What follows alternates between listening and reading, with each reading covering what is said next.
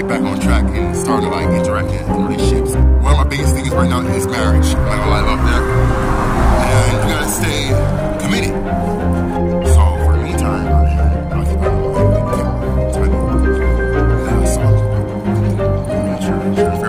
what can I go?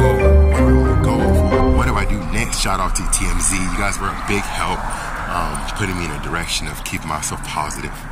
Even when I needed someone to talk to, the timing was different for both of us. Unfortunately, he was out in training. I was out having to get through my finances in a positive direction.